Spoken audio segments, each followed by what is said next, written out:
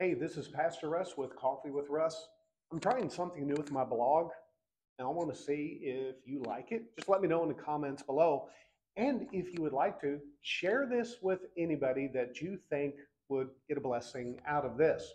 Well, I'm working on Culture Vultures on Sunday, but obviously I can't get through all of it. So I want to address some other culture vultures over the course of the next few days that will help you to be able to beat the buzzards off of your blessings. Okay, so here's the one that we want to work with right now is the vulture that tries to steal your healing.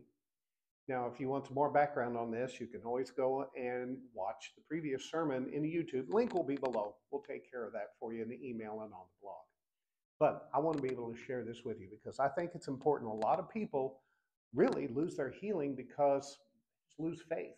So let me share this with you. In Isaiah 53:5, it's crystal clear. It says, "But he was pierced for our rebellion, crushed for our sins. He was beaten so we would be whole. He was whipped so we could be healed."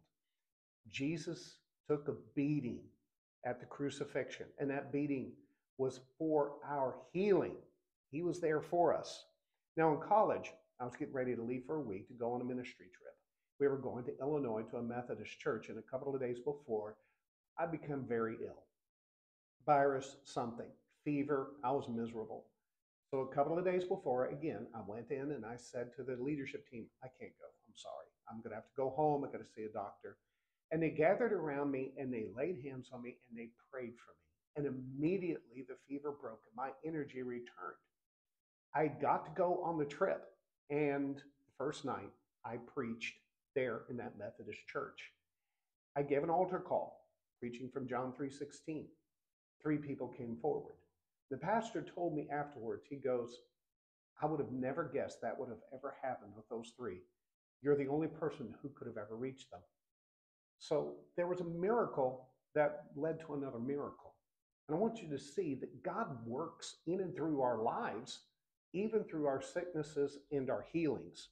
So I've prayed many times for many different ailments, and God didn't answer prayer. I've prayed for emotional healing that took a process of time, some of it even years of just walking me through step by step.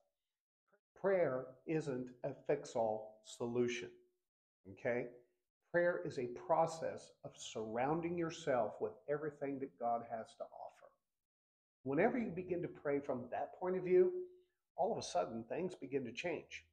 Now, these vultures would like to tell you one thing. You don't have enough faith, and that's why your prayers haven't been answered. Well, first of all, are you praying? Yes. You have enough faith.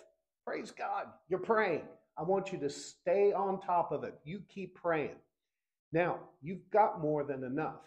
Jesus talks about this in Luke chapter 11, verses 5 through 10. And there he uses this phrase, shameless persistence.